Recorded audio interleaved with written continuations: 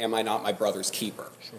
America has the most sophisticated, advanced military in the world. Absolutely. And if we don't use that to defend our allies, then America is being a very bad ally. Yeah. So my background is I'm former Army Special Forces. I've got 2 combat tours over in Iraq, one in 2006, one in 2008.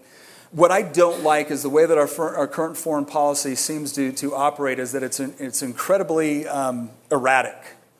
And we don't follow the constitutional process in order to determine whether or not we are going to intervene. So it's not that I'm a non-interventionist in the sense that I don't think war is ever necessary, right? I'm not a pacifist.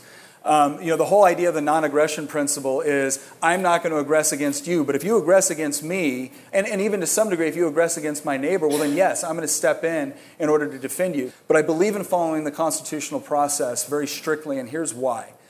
I know what it's like to be on the shooting end of a war that gets unpopular because we didn't follow the constitutional process, right? Because the legislator abdicated its responsibility to take ownership of whatever that conflict was. Because here's the dirty little secret about politicians. They love to take credit for things when it's going well, and they love to blame somebody else when it's going poorly.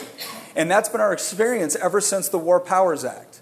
Ever since we decided to hand over extreme authority to the executive branch of government, when we decide to get involved into a conflict, the legislature says, well, we'll pay for it. We're not saying we like it, but we'll let you spend the money on it.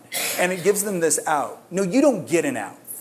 If you believe that the conflict is so important that you're willing to send young men and women overseas to die for it, then I expect you to display an ounce of the courage you expect out of them.